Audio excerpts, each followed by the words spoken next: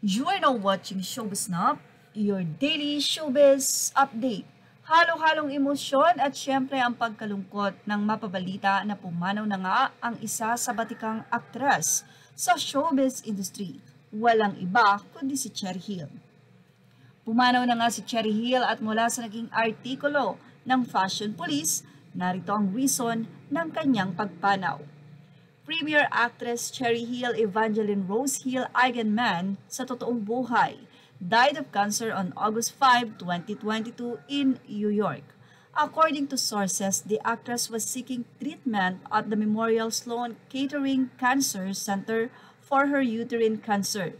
She was 59.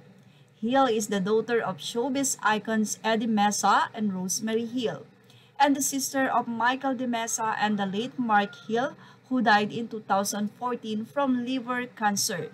She started her showbiz career at a young age and eventually landed significant roles in movies such as Problem Child, City After Dark, which were produced by Regal Films.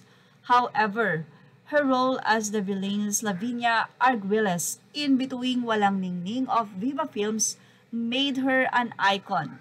Today's young talents have expressed dreams of being splashed with water from Hill in a recreation of the scene and dialogue of You're Nothing but a second-rate copycat.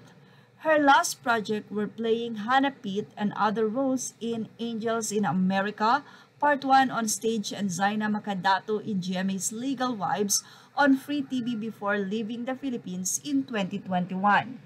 Hill's sudden departure shocked her fans, but her decisions was respected. Hill has a son, Jay, with actor Leo Martinez, and two children, Bianca and Rafael, with violinist Ronnie Rogoff. Ayon sa artikulo ng Fashion Police, pumanaw ang aktres sa dahilang sa sakit nitong cancer or uterine cancer. Where does uterine cancer spread first? Metastatic uterine endometrial cancer is a type of cancer that originated in the lining of the uterus or endometrium and has spread to distant areas of the body. In general, uterine cancer can metastasize to the rectum or bladder. Other areas where it may spread include the vagina, ovaries, and fallopian tube. Isa pang research na ating ginawa sa sakit na ito ni Cherry Hill, how can we identify uterus cancer? Is uterus cancer painful? Uterine cancer may also cause other symptoms such as pain or pressure in your pelvis. If you have bleeding that is not normal for you, especially if you have already gone through menopause, see a doctor right away.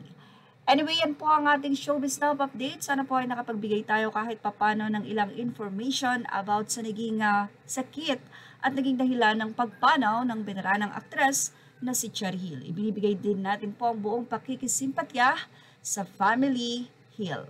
Thank you for watching. Images are all credit to the rightful owners.